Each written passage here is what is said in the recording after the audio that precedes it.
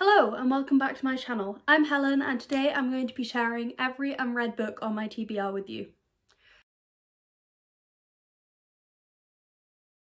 I have a huge TBR. I recently made it rainbow in terms of book covers, which I've been wanting to do with my main shelves. However, I dislike separating books from different series, so I decided to do it with my TBR shelves, as a lot of these are either the first book, second or third book in a series, and in general I thought it wouldn't mess up my being able to find books too much. So I recently did that. I also realised how many books I had on my TBR and thought that doing a video like this would be a great way for you to let me know if there's any books I should pick up sooner rather than later. So I will be putting a little counter up somewhere in the corner of the screen to let you know how many books I have. I don't actually know myself, though I think it's around 200 unread books. It's too many, I know. I do want to say that a lot of these books are either my parents' or I have borrowed them from my grandfather, which means that they have been read. I haven't just bought them and have them sitting around. So yeah, these are all the books in my room that I count as on my TBR, that are then more that I have on my Kindle, and also next door a lot of my parents' books, which I am able to read, but I'm not at the moment. So I hope you enjoy. Let's start with some of the read books. The first book we have is Dynasty by Tom Holland. I have read a bit of this.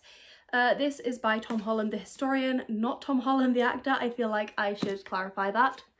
Then we have Eight Will Fall by Sarah Harrion. Hamlet in Purgatory by Stephen Greenblatt. Stephen Greenblatt wrote one of my favourite books of last year, The Rise and Fall of Adam and Eve.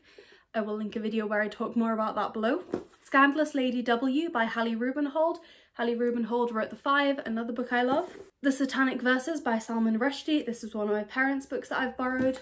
Fires, The American Dreams of Laura Ingalls Wilder by Carolyn Fraser. Sepulchre by Kate Moss.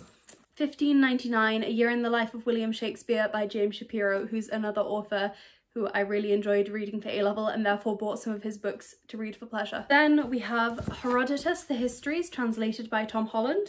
In the Shadow of the Sword by Tom Holland. I really like his style of telling history. This is why I have so many of his books. The Scarlet Letter by Nathaniel Hawthorne. Peterloo, The Story of the Manchester Massacre by Jacqueline Briding. The Female Eunuch by Germaine Greer. I know Germaine Greer is an author who is incredibly problematic. I bought this when we were doing A-level English, and she was one of the extra bits of reading that we were expected to do. While I've read sections of this, I've never read the whole thing, hence why it's still on my TBR. I am wondering about unhauling this, as while I can admit that Germaine Greer was incredibly influential in feminism in the 1960s and 70s. I also think that she's become rather bigoted in her discussion of trans people, and I don't particularly want to own a book by someone whose views I find so abhorrent.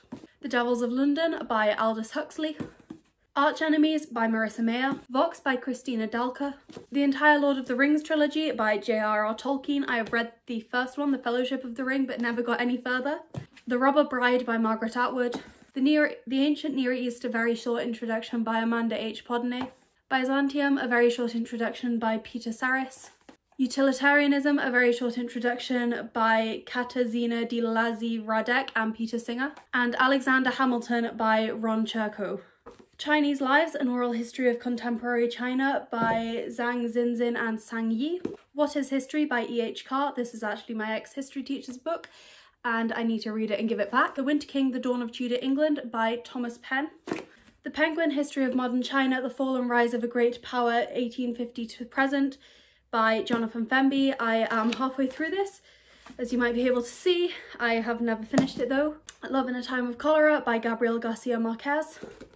Hatshepsut, The Female Pharaoh by Joyce Tilsdale. Reality is Not What It Seems, The Journey to Quantum Gravity by Carlo Rovelli.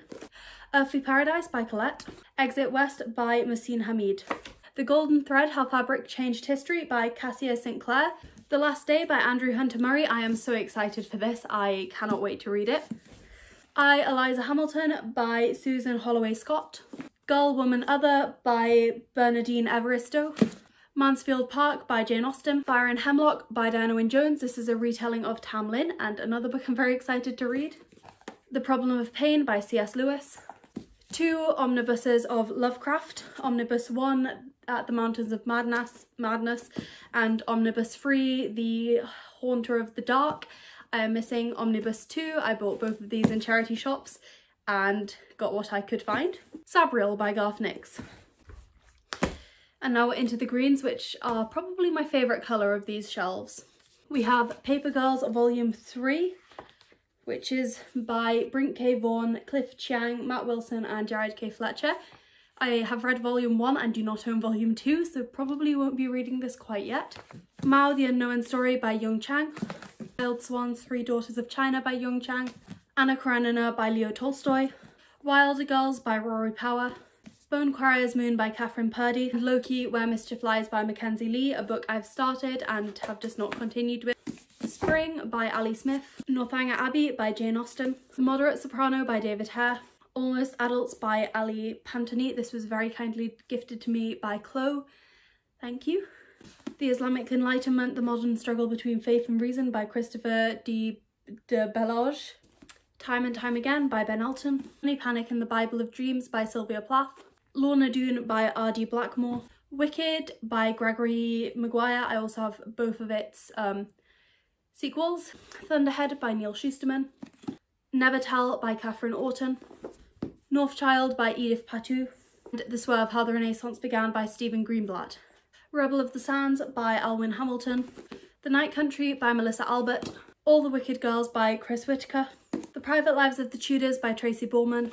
The White Devil by John Webster. I'm really excited to read this. I did The Duchess of Malfi for A-level and absolutely loved it, so I really want to read some more of Webster's plays. The Plays of Oscar Wilde by Oscar Wilde, and A Passage to India by E.M. Forster. Globe, Life in Shakespeare's London by Catherine Arnold. Shogun by James Clavell. Feminine Mystique by Betty Friedan. The Brief History of the Dead by Kevin Brockmeyer. A Spot of Bother by Mark Haddon. King's Cage by Victoria Aveyard. Confessions of an English Opium Eater by Thomas de Quincey. 1,000 Acres by Jane Smiley. This one intrigues me. It's a retelling of King Lear, but it's set on a farm sometime during the Great Depression. Captain Corelli's Mandolin by Louis de Bernier. On the Road by Jack Kerouac. Into the Crooked Palace by Alexandra Christo. Assassin's Apprentice by Robin Hobb. The Mercies by Kieran Millwood Hargreaves. How the Marquis Got His Coat Back by Neil Gaiman. Queen of Air and Darkness by Cassandra Clare. This is another book that I've started but never finished. The Crucifix Killer by Chris Carter. I'm about halfway through this and just haven't picked it up for a while, so it's back on my TBR shelves. The Queen's Rising by Rebecca Ross. The Testaments by Margaret Atwood. Annecy Boys by Neil Gaiman. To the Lighthouse by Virginia Woolf. The Red Scrolls of Magic by Cassandra Clare and Wesley Chu. Venus and Aphrodite by Bethany Hughes. Bethany Hughes is one of my favourite authors. I love Helen of Troy by her, so I'm looking forward to reading this. 10 minutes 38 seconds in this strange world by Alif Shafak. Fingersmith by Sarah Waters. We Hunt the Flame by Hafshah Fazell. Charlotte Gray by Sebastian Fawkes. The Snow Child by Eowyn Ivey. Outlander by Diana Gabaldon. Another book I've started and never got very far with. The Darkening Age by Catherine Nixie. The School of Good and Evil by Semaine Chinani. Miseducation of Cameron Post by Emily M. Danforth. A Life Like Other People's by Alan Bennett. History of Norway by John A. Yillak. The Davlin Amber by Mark Gatiss. The Interpretation of Fairy Tales by Mary Louise von Franz. White Tiger by Aravind Adija. The Paying Guests by Sarah Waters. In Some Other Life by Jessica Brody. A River of Royal Blood by Amanda Joy. Bella Revolte by Lindsay Miller. The Golden House by Salman Rushdie. Homo Deus by Yuval Noah Harari. Cromwell by David Horspool. The Gothic by Nick Groom. Hollow City by Ransom Briggs. Le Morte d'Arthur by Sir Thomas Mallory. How Languages Began by Daniel Everett. The Big Sleep by Raymond Chandler. The 12 Doctors of Christmas, which is an anthology.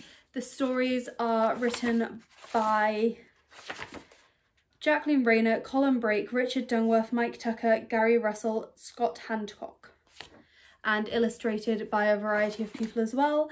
The illustrations are done by Nick Harris, Melissa Castrillion, Sarah Genassi, Rob Biddulph, Stefan Gnopoulos, Stuart Easton, Charlie Sutcliffe, Jennifer Skemp, Rowan Eason, Captain Chris, Aisling Lindsay and Tom Duxbury. Mary Queen of Scots by Anthony Fraser. Interview with a Vampire by Anne Rice. The Night is Darkening Round Me by Emily Bronte. Harry Potter and the Cursed Child by J.K. Rowling, John Tiffany and Jack Thorne. I don't know if I will ever read this. I might end up just either DNFing it or putting it with the rest of my Harry Potter collection. The Familiars by Stacey Halls. Mary Barton by Elizabeth Gaskell, one of my favourite authors, and I don't know why I haven't read Mary Barton yet, but I will at some point. Boudicca by Vanessa Collinsbridge. Death Note Black Edition by Bugsumi Obaha and Taikeshi Obata. The Prince by Machiavelli. The Census Taker by China Mayville. The Brothers Karasimov by Dostoevsky. I will get to this at some point, but it's 1,000 pages long, so maybe that'll be my big book next month. Masquerade by Laura Lamb. Bitter Fruits by Alice Clark Platts. The Age of Innocence by Edith Wharton. Women in Power by Mary Beard. The Voyage of Sir Francis Drake Around the World by Richard Hakluyt. The Wind-Up Bird Chronicle by Murakami. Byron, Life and Legend by Fiona McCarthy. The Phantom of the Opera by Gaston Leroux. Tales of Angria by Charlotte Bronte. The Island of Dr. Moreau by H.G. Wells. Of Love and Shadows by Isabel Allende. The Radium Girls by Kate Moore. Plays by Chekhov. The House of the Spirits by Isabel Allende. War and Society and Revolutionary Europe circa 1770 to 1870 by Geoffrey Best. This is a book I started. It is very difficult to get into. It's also quite heavy. That's my excuse for not having read it yet. I know this was on my January TBR. Witchwood by George Mann. Other Words for Smoke by Sarah Marie Griffin. 50 Shades of Feminism, which is an anthology. It's edited by Lisa Appignazzi, Rachel Holmes and Susie Orbach. Things a Bright Girl Can Do by Sally Nichols. Who Cooked the Last Supper? The Women's History of the World by Rosalind Miles. The Shadows Between Us by Trissa Leventhal. Capital in the 21st Century by Thomas Piketty, another book I was meant to read in January. Russia and a 1,000-Year Chronicle of the Wild East. This is not an 1,000-year chronicle of it. I got 100 pages into it, and in that 100 pages we covered 900 of those 1,000 years.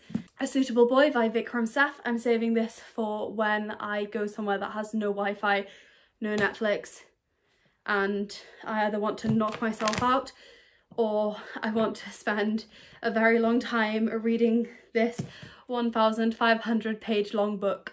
The Last Man by Mary Shelley. Midnight's Children by Salman Rushdie. Redshift by Alan Garner. Flush by Virginia Woolf. French Decadent Tales, this is a translation by Stephen Romper. In a Glass Darkly by Sheridan Le Fanu. A Rose for Winter by Laurie Lee. St. Joan by Bernard Shaw. A Tale for the Time Being by Rufo Zeki. The Stonebook Quartet by Alan Garner. A Clockwork Orange by Anthony Burgess. Women in Gender and Renaissance Tragedy, a study of King Lear, Othello, the Duchess of Malfi and the White Devil by Dimpna Callahan. The Vor by B. Caitling. Volpone by Ben Jonson. And A History of the Bible, the Book and Its Faiths by John Barton. I've started this and I am up to the New Testament and it is so heavy.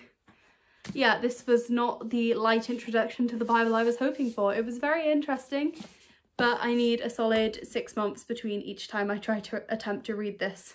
My Year of Rest and Relaxation by Artessa Maffei. A Sudden Wild Magic by Diana Wynne Jones. Contested Will, who wrote Shakespeare by James Shapiro. The Last Days of New Paris by China Mayville. Sapiens by Yuval Noah Harari. Children of Earth and Sky by Guy Gavriel Kay. Bridge of Clay by Marcus Zuzak. The Lost Tudor Princess, A Life of Margaret Douglas, Countess of Lennox by Alison Weir. The Hemlock Cup by Bethany Hughes. The Romance of the Rose, which was originally written by Guillaume de Loris. This is a translation by Frances Horgan. Night and Day by Virginia Woolf. The Turn of the Screw and Other Stories by Henry James. Rivals in the Tudor Court by Darcy Bonnet. Black Tudors, The Untold Story by Miranda Kaufman. The 16 Trees of the Somme by Lars Mitting. The Passion by Jeanette Winterson. Medieval Philosophy, A Very Short Introduction by John Marabon. A Tale of Time City by Diana Wynne Jones. The Book of Gusty Women by Hillary Rodham Clinton and Chelsea Clinton. Elizabeth I by John Guy. Kings of the Wild by Nicholas Eames. Warcross by Mary Liu. Winter by Ali Smith, The Seven Deaths of Evelyn Hardcastle by Stuart Turton, The Robber Bride by Margaret Atwood, The Ladies of Grey Sedu by Susanna Clarke, Kafka on the Shore by Haruki Murakami, The Dark Vault by V.E. Schwab, King's Men by Nora Sakavic, and finally The Italian by Anne Radcliffe. This is another one I'm really excited to read. I think ever since I read Anne Radcliffe's Wikipedia page when I was about 13, I really wanted to read this. And I found a copy in a charity shop just before lockdown, and now I own a copy, so I cannot wait to get to it.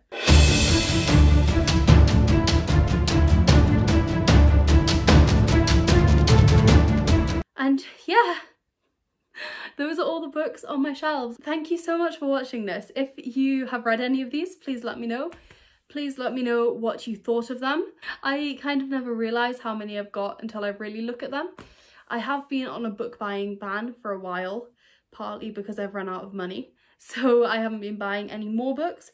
I've been working my way through these. I think what this is showing me is that I need to up the number of non-fiction books I read per month, as that is one of the things I have a lot of that isn't really going down. I think I also need to start looking at some of the classics on my TBR shelves more and picking those up more often. I didn't actually count them, but I will have counted them somewhere in the screen.